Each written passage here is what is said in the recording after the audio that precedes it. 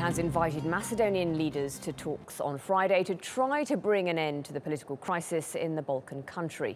People have been protesting against the government for the past 5 days. They're angry at the president's decision to stop investigations into more than 50 public figures involved in wiretapping scandal, including some top politicians.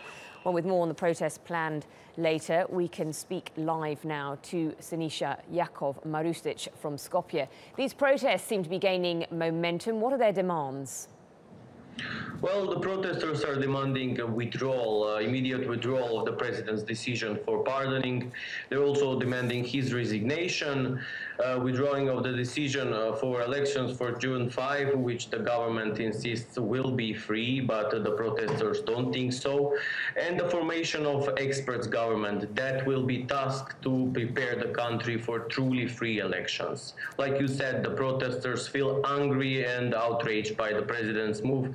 They blame him and the former prime minister, the leader of the main party, of doing everything to undermine the EU brokered crisis deal from last year. Well, that's the public response. The EU says it summoned the political leaders for renewed talks. What's been their response?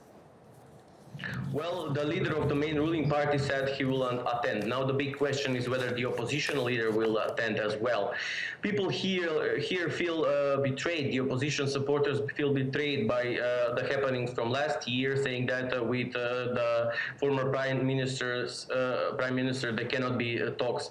So they've extended several additional requirements before they send the opposition leader to renewed talks. They are saying that they need firm guarantees that the special prosecution formed last year to investigate high-level crime will continue its work.